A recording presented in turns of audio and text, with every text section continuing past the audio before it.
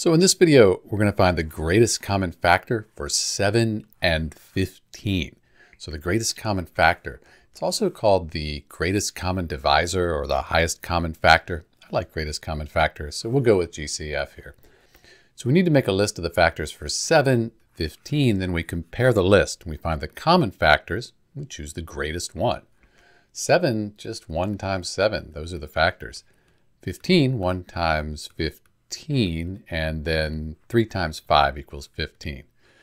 So if we look at the factors, the only thing in common here is 1. 1 goes into 7 evenly, 1 goes into 15 evenly.